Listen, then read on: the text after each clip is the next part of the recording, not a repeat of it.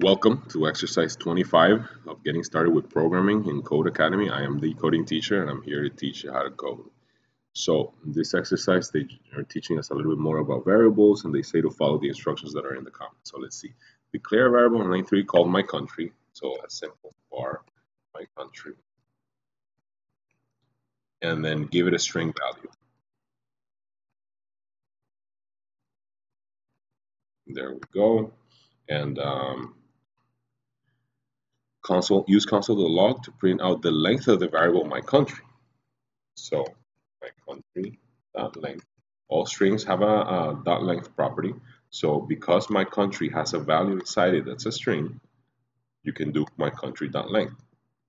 And finally, use console.log to print out the first three letters of my country.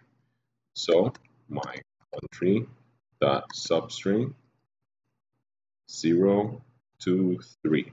That will print out characters 0, 1, and 2. So it's the first three letters, and that should work.